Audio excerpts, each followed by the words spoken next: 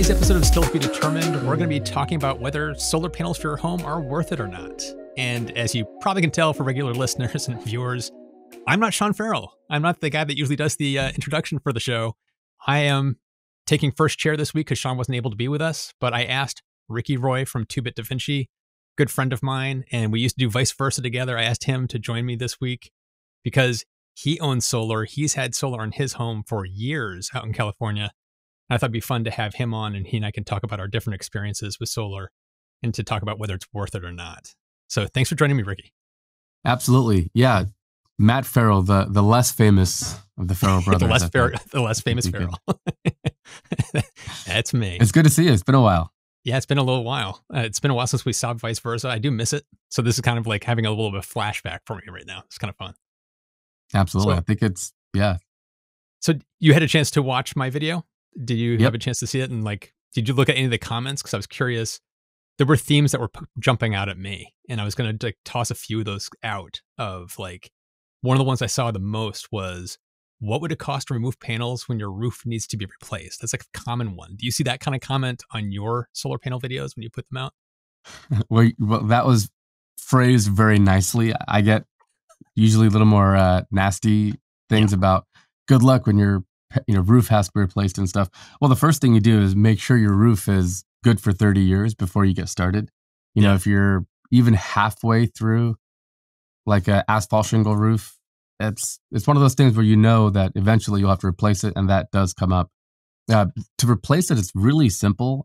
Obviously, most people aren't going to be wanting to do it themselves, but it's really not a big deal. It just comes down to how much people will charge you. But I think if you plan appropriately, you could avoid a lot of that and just make sure your roof is sound first and foremost. But yeah, I get that quite a bit. Yeah, it's funny because I see it all the time, and it's like you wouldn't be putting solar panels onto a roof that's 20 years old. It's like that would just be dumb. You should replace the asphalt shingles, then put your panels up, and you're good to go. And like you said, it's like taking it down is not that hard. Like I was looking, like Energy Sage has this great write up about, it costs maybe $2,000-$3,000 to pay somebody to take the panels down. You fix the roof and you put it back up. And in the grand scheme of things, over the amount of money that you're going to save from those panels over its lifetime, that's like a drop in the bucket. So it doesn't really matter. I think it's not as a non-issue, but a lot of people still get hung up on it. Yeah, there was a point when I took 12 panels off. It was kind of a science experiment. I'd got used panels to test how well they performed after a very long time. And it took me like 2 hours to take them down. So $3,000 to take them down, maybe I'm the wrong business. That doesn't sound too bad. Exactly. I'm curious, by the way, Matt. I'm curious. You have an asphalt shingle roof, right? Yes, I do. Yep. So, what was your thought process? How did you have to re-roof before you started? How did that all work out? Well, when we bought our house, the roof was brand new, and so it wasn't that old when we put the panels on it. So it still had a lot of life left in it, and it was still in good shape. So I was comfortable putting them up, even though there was 7 years of life on them. So it was like they still had a good, 15, 20 years left. So I figured it's going to be good enough. So we just put it on top. And we've had no issues. In fact, the roof that's underneath the panels, if you look at them, they look great. It looks fantastic in there because the panels are actually protecting the asphalt shingles. So I think that it's going to be totally fine. It'll be totally fine. So in your new house, what kind of roof would you go with? Have you thought about that yet? Yeah, we're going metal. I want to go with a standing seam metal roof because everything I've read, it's like that's like the peanut butter and jelly for solar panels to a roof because they can clamp on the seams and you don't have to drill through the roof itself. And it's very easy to take them on and off. So I was thinking that would be the best path forward, metal roof. What about you? That's absolutely what I want to do as well, but I'm a little concerned about the cost. So I'm trying to do this retrofit net zero build. So I have to really be conscientious of how much I'm spending. So my only concern, and maybe I should just go get a quote and just figure out how much it'll cost, but I'm a little worried it'll be expensive. Have you gotten quotes and stuff yet?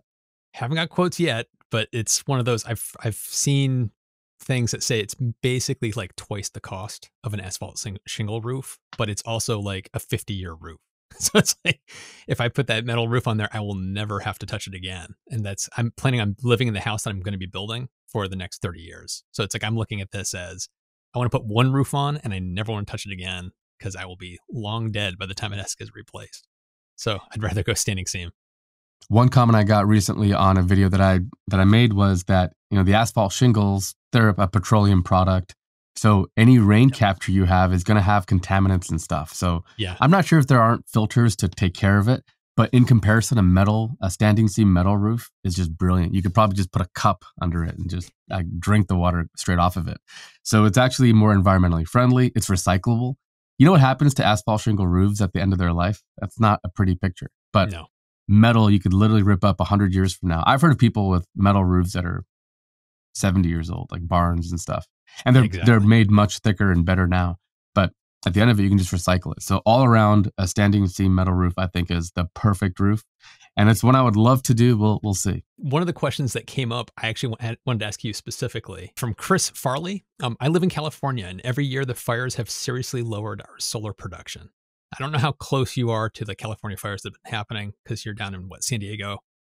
I don't know. Have you seen any kind of impacts from the fires that have been happening in California? No. So I have 10 years of data from 2011 to 2021 before I moved. So in those 10 years, there were some periods of time when it was much shadier, but first of all, there's no long-term impact. Like, a fire raging 50 miles from you is not going to degrade your panels permanently. You might have lower output for a season, but you figure the winter comes around, the rains fall, what little we get, and it should kind of reset. So I have seen months kind of like your video started with a very hooking attention grabber. You mentioned this year you were off to a really bad start, and I was kind of curious what happened. I was actually thinking maybe a panel went down or an inverter went down, something like that, but it was just seasonal. It was weather, right? So I've seen weather trends, but there's really no long-term impact to the fires and stuff. But during the season when it's raging, it can be pretty 20-30% reductions are pretty reasonable. Yeah, you actually just raised another thing that comes up a lot. How often do you have to clean it? And people ask me about dust on my panels, and I'm always kind of like, really? Is that a problem? Because for me, unless we're in a kind of a drought period where there's not a lot of rain, I might get in the summertime pollen and dust buildup that you can actually see from the ground. And if that happens, I'll hose it off or get I have this roof rake thing with a kind of a microfiber cloth in the end that I'll kind of clean things off a little bit. I've done that, I think, twice the entire time I've had them up because we get enough rain that it just kind of keeps it clear and it looks pretty good most of the time. I'm guessing where you are, that is a completely different thing. What's been your experience with dust and keeping them clean for production? Yeah. So for us, we can go, usually 7 months without any rain at all, which is brutal, right? And so it does get a little bit dusty. But in my testing, in my experience, I think typically 3.5-4% is the difference between a freshly clean panel and a slightly dusty panel. So it's not dramatic. Of course, if your angle of the roof is shallower, or you have really bad dust or pollen, a lot of trees, it could be worse, of course. But in my experience over 10 years, I found typically it was about 4%. So what I would normally do is, if you have a single story house, I think Matt, your house was 2-story, right? It's actually, it's a ranch, but the front yard is low. So that's it's got a basement. So it looks like 2 stories from the front and 1 story from the back. Okay. Well, a garden hose with a nice, high pressured nozzle, you could probably just spray them really quick and it does a decent job. Obviously, if you want to get all the little bits and stuff and get it totally clean, it might be a little bit trickier. But my recommendation has always been don't hire a cleaner or anything. I think that completely defeats the purpose of solar. If you're paying somebody, I've seen some of these companies charging hundreds of dollars. That kind of eats into your savings, which doesn't really make sense. And it kind of goes against the whole point. So I think, let nature take its course. And if you're really curious, get a high pressure nozzle and you can probably spray it up there and take care of it. That does feed a question I have for you. What happened? You showed data kind of over the years and months and stuff, but what happens in January when there's snow? Do you have periods when you have no production? Oh yeah. There'll be zero production whatsoever. December and January are the worst 2 months of the year. If we have snow, the one thing that's interesting about snow is that snow does not like to stick to the panel. So it's if we have a huge blizzard or something comes through and we got a foot of snow on our roof, it'll be there for 24 hours. But within 36 hours, that thing is sliding off the roof. And that's actually terrifying when it happens. If you don't do it, I will go out there sometimes with the roof rake with this snow thing on it, and I'll kind of pull it off to manually control the fall. there are times where I'll be like sitting in my office and then I'll hear this deep rumble and it's like an avalanche that you just look out the window and you just can see all this snow sliding off your roof at once. So it's like the neighbors will still have lots of snow on their roofs, but mine will be completely clear because the solar panels don't like to have the snow on it. So it's been interesting, but you're only talking about a couple of days where you lose production because it's covered and then it's cleared off and back to producing stuff. But again, it's December and January. Sun's low in the sky. You're not producing a lot of energy anyway. So I'm pulling from the grid mostly in the wintertime anyway. Gotcha. I am also curious, do you have, I mean, you did a video recently. Do you have the data for what does a month of output look like in June or July versus December or January? Like what's the delta? I'm curious. The delta is huge. In January, I might be generating, I don't know, maybe 200 kilowatt hours max. It's really low. And in the summer, it's thousands. It's like I'm generating, 3,000 kilowatt hours sometimes in the middle of July. So it's like I'm producing like twice to 2.5 times more than I need in the middle of July. And then I'm producing this much in the middle of winter, which is why I'm like in my videos, I always bring up like, you gotta look at this as a year kind of a thing. If you're obsessing about day to day, week to week, or even month to month, you're going to be disappointed. So for me, it's like I have to look at it from a yearly point of view. Otherwise, the winter would look like, it's not worth it. But it's like over the course of the year, I've cut my electricity bill by almost 60%. So it's like, for me, that's a win. I'm totally happy with that. Yeah, and you got to factor too, if you're where you live, most people use natural gas for heating. Yep. I would imagine the electric usage is way higher in June. So you're producing energy when people need it. And then you're kind of banking the credit at a time when there's probably less demand. So, I mean, it completely still does make sense. You're right. There's a romanticism to being truly net zero, which is my goal, by the way. I don't know if it's even feasible. I think you need to have so much generation and so much storage that you could withstand several days of cloudy days or, other conditions. But I think it's a romantic notion. But even if you can't quite get to that point, which depending on where you live, it's probably impossible. There's still huge value to going solar. Yeah. It's like the new house I'm building, I'm trying to make it net zero, but it's going to be net zero on a yearly basis. I'm definitely going to be pulling from the grid in the middle of winter. There's no way around that for me. But when you look at the collective amount of energy I will produce over the course of the year, my goal is to have more energy produced than I'm using over the course of the year. And most of that will come in the summertime, late spring, early fall. And then the wintertime, I'll just be pulling from the grid a little bit. So at the end of the day, it's you can still go net zero. It's just depends on how you're viewing it and what kind of lens you look at it through. There are ways to do it.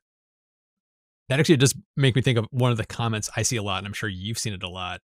Mainly comes from people in Europe, Australia, outside the US. Why the hell is solar so expensive in the United States? And I get that so much, and I saw it a ton on this video too. You went with used panels on your previous house, which to me was brilliant because you probably saved a ton of money. And you installed them yourself, correct? Yeah, I did the second time. I actually had a person it was like a solar installer who was a friend of ours. So he helped us with like permitting and all the other stuff. But in this next house, I might potentially consider going fully DIY. But yeah, the costs are pretty wild. I mean, if you think about the average solar panel is like $300 or so per panel, it's probably a fair number. The microinverter or inverter strategy is probably like $100 or $150, half of that. And then there's like the overhead installation, permitting. I don't know, is permitting more expensive here? I can't imagine permitting is worse than Europe. Europe is even more highly regulated, but it could be. It could be the overhead for the installers or the size of the teams. I've never had a good answer for that. Australia especially seems to think we're just out of our minds because they're paying less than half, a third what we pay. And so for them, it's much more of a no-brainer. But here, you're trying to sell like a $30,000 system to somebody who's retired or on a tighter budget. It can be tough, and I'm not fully sure I know the answer to why it is so expensive here. But I think there's bigger companies doing it, or more overhead. Salesmen take a commission, stuff like that. Do you have a better answer for that than I do? I don't. My assumption's always been from the people I've talked to. It always sounds like it is the overhead of running the business. It's just like what salaries cost. You have all this staff, the marketing and sales strategy. We have to pay for all the marketing, and the sales of getting new customers. It's like there's all of that overhead plus the permitting I know is expensive. I think that all of it collectively is what makes us super expensive here in the United States. I don't think it has to be that way. I think it's silly that we're that way, but it creates this perception that solar companies are deliberately gouging and increasing prices because the federal government's doing the 26% federal tax credit. So we can just jack the prices up even higher. And it's like, that is not what's going on from every person I've talked to, installers I've talked to. That is absolutely not what's going on. But it creates the perception that that's what's happening, which is interesting. It's frustrating. I don't know why it is. It's like there's in my mind, there's no excuse for it to be this expensive here in the United States, especially when you look at Australia. It's so cheap. It makes me angry because everything's expensive in Australia except for solar. I don't get solar. that. So there is some good news, and I've thought about this a lot. In California, they're talking about legislation that would potentially add line items for how big your solar system is. Those laws have failed, but I'm sure they'll come back. They'll tweak it and change things and try to run it again. But the rationale is so absurd, right? They want to charge you like let's say $5 per kilowatt. So you have a 5 kilowatt system, $25 a month. Just like if you're on vacation, you have your your breaker turned off, and you go on vacation, you come back, you'll pay $25 for nothing, right? And all that while your solar is actually producing them energy. So I have this kind of philosophy that one of the things that we could probably do is talk more about off-grid or non-permitted solutions. And I'm actually working with a company that's doing something really exciting. I'm looking forward to sharing more, but they have a really cool product that ties into your panel, measures how much you're using, and then their inverters talk to that and then just supply your house. You can get set up in a day.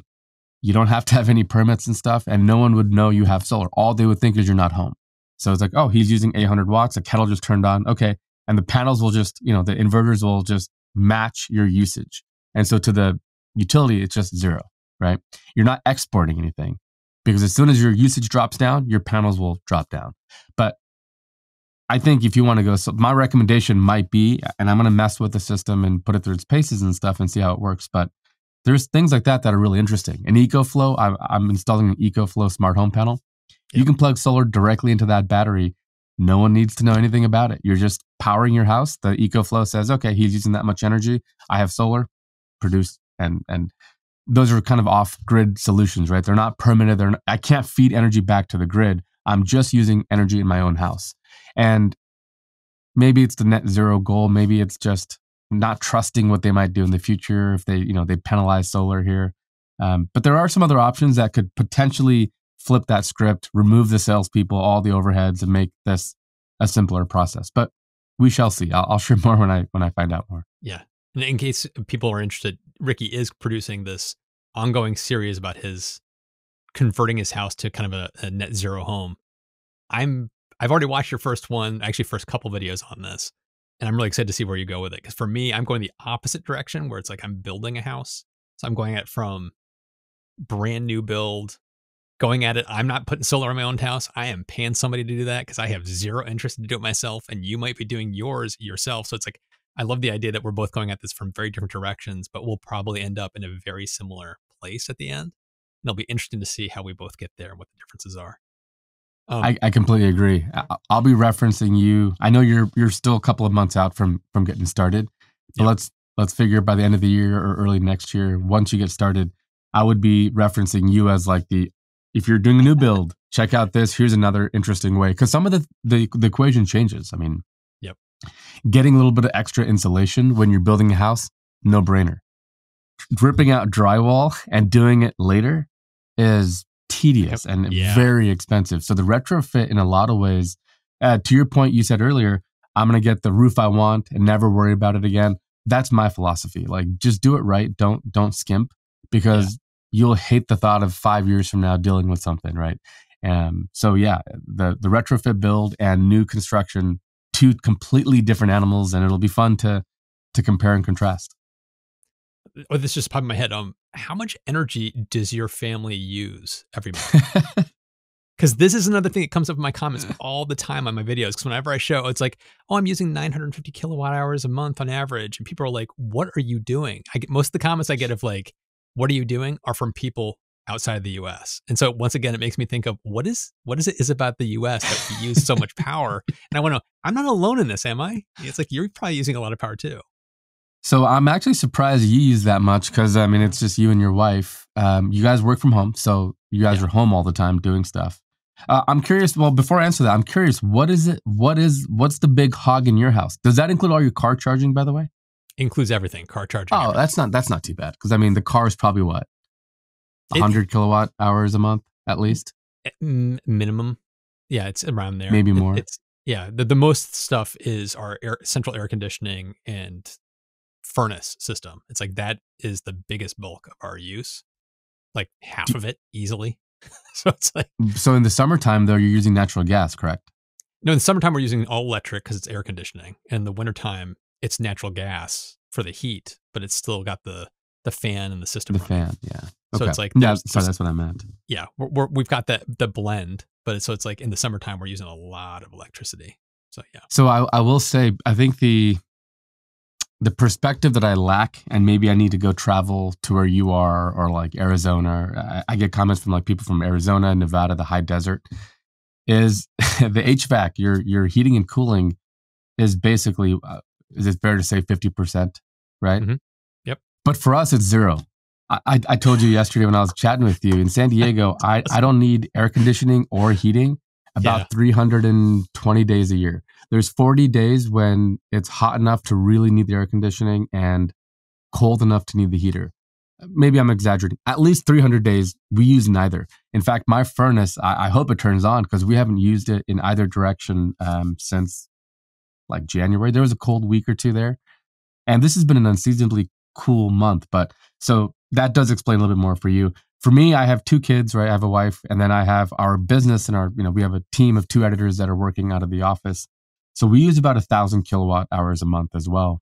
Okay. And I did the math, and I made a video about this, but our pool pump runs on 2,000 watts, and the people who, when I bought the house, they told us to run it for 7 hours a day. So I dumped that to about 3 hours a day with this pool robot that runs on electricity, and he does a great job of keeping the pool clean.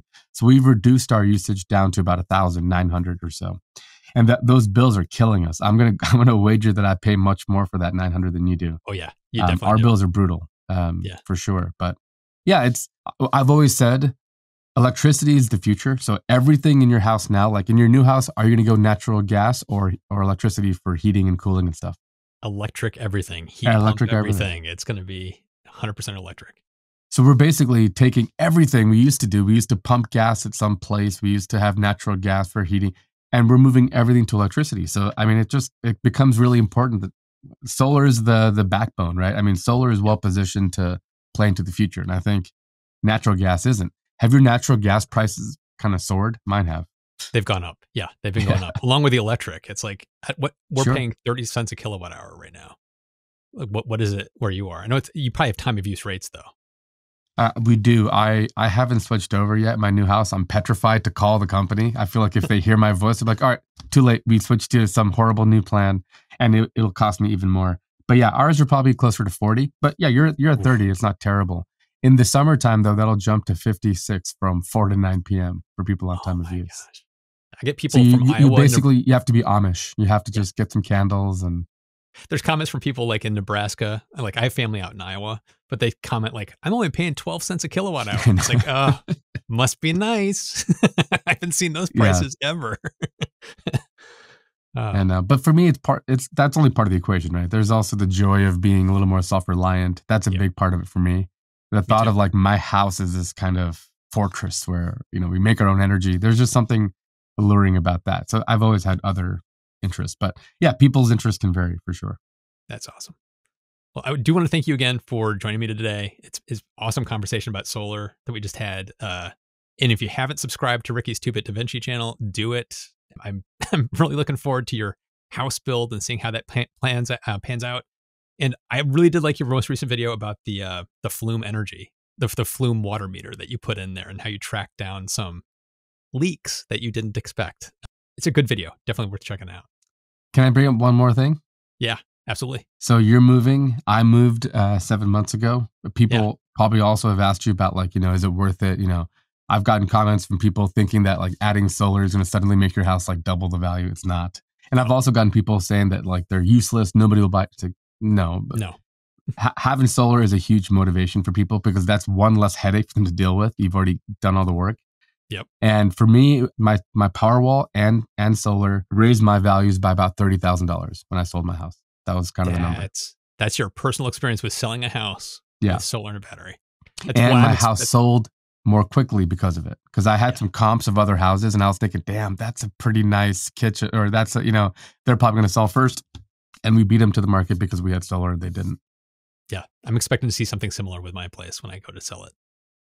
Well, again, thank you for joining me today, Ricky. And if you'd like to support the show, for all of you listening and watching, please consider reviewing us on Apple, Google, Spotify, wherever you listen. And if you'd like to support us more directly, you can go to stilltbd.fm and click on the Become a Supporter button to throw a few coins at our heads, as Sean likes to say. You can also click on Join on the YouTube channel and become a member there. So thanks for watching and listening. We'll see you next time. Bye-bye.